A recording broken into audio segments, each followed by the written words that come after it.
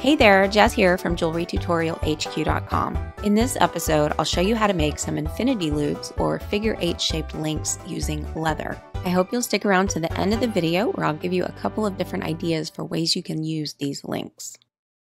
You'll need some 2mm or 2.5mm round leather for this project. If you're going to be making large loops like these, I'd really recommend the 2.5mm size for that. It's a little stiffer, it'll hold its shape better. The 2mm size is going to be better for smaller loops, and especially if you're planning to attach it to something that might stretch out the shape.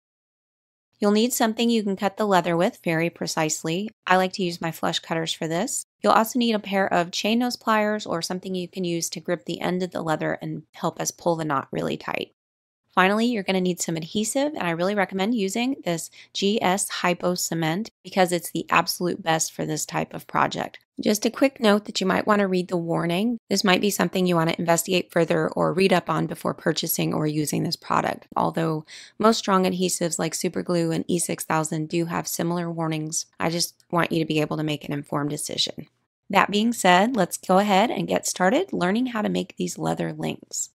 Start with about 8 inches of leather, or of course longer or shorter if you want to make a different size. Cross the right end over the left end to form a loop, and bring the right end back up through the center of the loop to form an overhand knot. Partially tighten the knot and position it so it's at the left end of your piece of leather so you have a 1-inch tail. The opening of the knot should be just a little bit bigger than will fit 2 pieces of leather.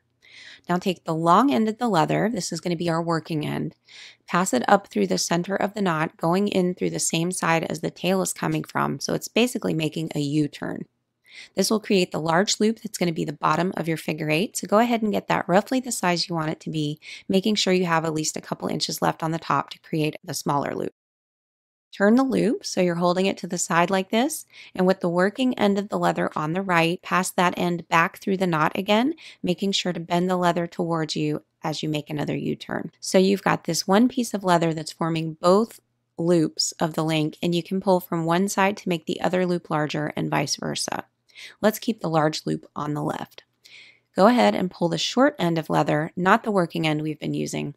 Pull the short end as tight as you can with your fingers as you hold the knot in place to tighten it up as much as you can. Get the larger loop the size you want it first, then use the working end of the leather to push or pull to make the top loop larger or smaller.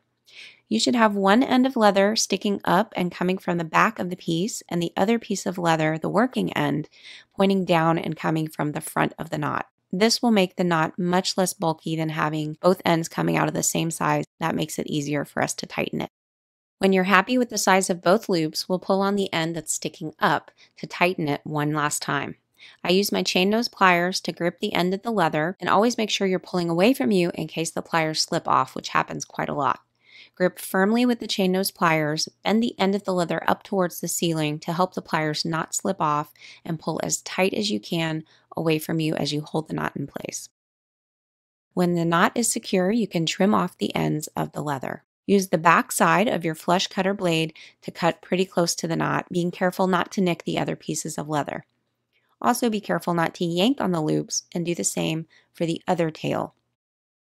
This adhesive comes with a nice fine-tipped applicator, so we're going to use that to do some precision gluing here.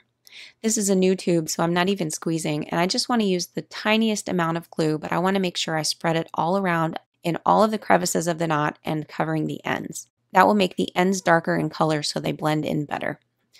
Everywhere the leather overlaps in the knot on the top and the bottom, I'm going to put a small bead of glue. I'm also being very careful not to touch it so I don't get this on my hands or transfer it to the rest of the leather. That should set up and cure pretty quickly, but I'd recommend leaving it for at least 24 hours if you're going to be using it on anything that might tug on it or weigh it down too much before it's completely cured. Some things you can use these links for: earrings, of course, but you can also use it as a loop for a button or a hook clasp, or as a link in a necklace or bracelet. You can also use the same technique, but make both loops the same size and have a symmetrical link. You can make them large or small. So there's lots of different things you can do, and I'd love to hear what ideas you come up with for ways to use a leather link like this. Maybe even something other than jewelry. Comment on this video and let me know what you think. And if you liked it, give me a thumbs up. Thanks so much for watching. I'll see you next time.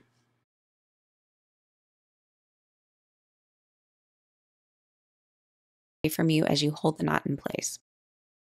When the knot is secure, you can trim off the ends of the leather. Use the back side of your flush cutter blade to cut pretty close to the knot, being careful not to nick the other pieces of leather.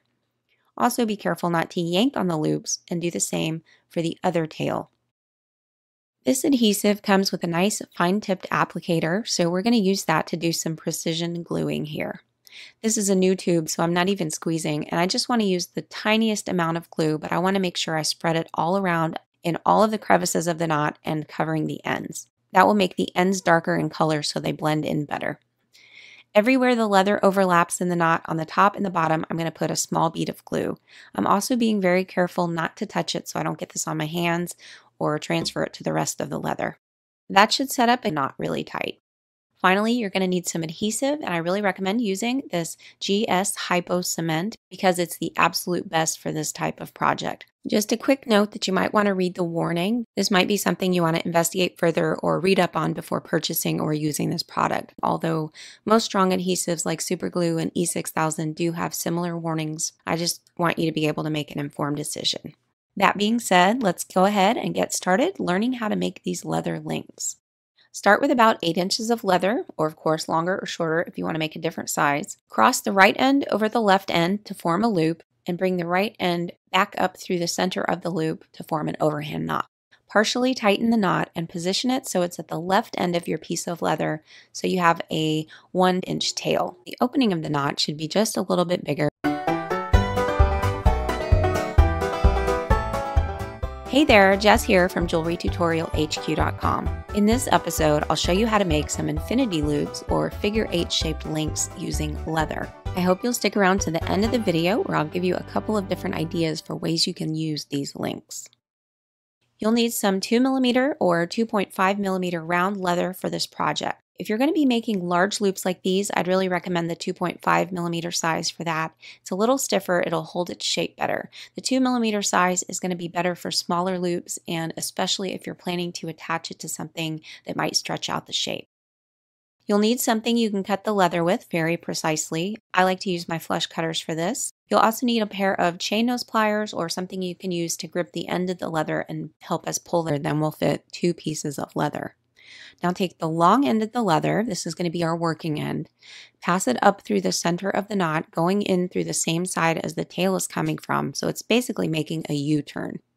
This will create the large loop that's going to be the bottom of your figure 8, so go ahead and get that roughly the size you want it to be, making sure you have at least a couple inches left on the top to create the smaller loop. Turn the loop so you're holding it to the side like this, and with the working end of the leather on the right, pass that end back through the knot again, making sure to bend the leather towards you as you make another U-turn. So you've got this one piece of leather that's forming both loops of the link, and you can pull from one side to make the other loop larger and vice versa. Let's keep the large loop on the left. Go ahead and pull the short end of leather, not the working end we've been using. Pull the short end as tight as you can with your fingers as you hold the knot in place to tighten it up as much as you can. Get the larger loop the size you want it first, then use the working end of the leather to push or pull to make the top loop larger or smaller. You should have one end of leather sticking up and coming from the back of the piece, and the other piece of leather, the working end, pointing down and coming from the front of the knot. This will make the knot much less bulky than having both ends coming out of the same size. That makes it easier for us to tighten it. When you're happy with the size of both loops, we'll pull on the end that's sticking up to tighten it one last time. I use my chain nose pliers to grip the end of the leather, and always make sure you're pulling away from you in case the pliers slip off, which happens quite a lot. Grip firmly with the chain nose pliers, bend the end of the leather up towards the ceiling to help the pliers not slip off, and pull as tight as you can away